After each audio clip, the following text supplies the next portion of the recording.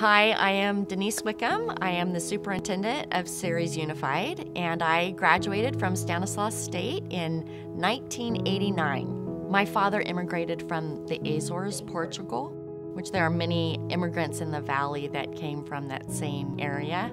My parents were very proud of my desire to pursue further education. They attended my high school graduation and my college graduation and my master's graduation and then my doctorate graduations. Tears in their eyes and just very supportive. I cannot thank my parents enough for what they did in order to give me the opportunities that they didn't have. I began my undergrad work at UC Davis, and after my first semester, I transferred to Stanislaus State.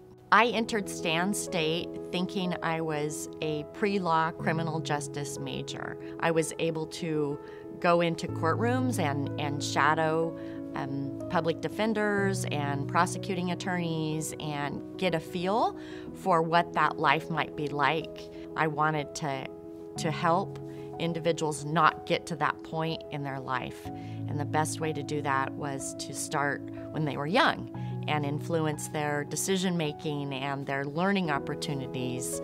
I went through the Teaching Multiple Subject Credential program, and I also completed my administrative credential. I was in the classroom for almost 8 years, and I taught elementary school, mostly 5th and 6th grade. My drive for wanting to enter administration was just to be able to influence teachers on a different level, to be able to help students on a wider scale. I also teach adjunct for Stanislaus for their administrative master's program. Being able to impart some of that old wisdom on new administrators is very rewarding and very fulfilling.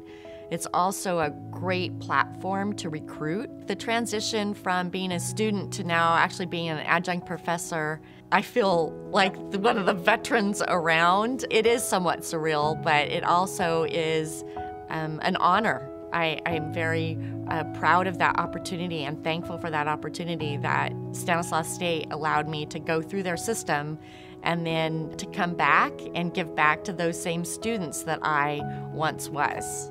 I feel like I'm always a teacher, that I am a teacher at heart.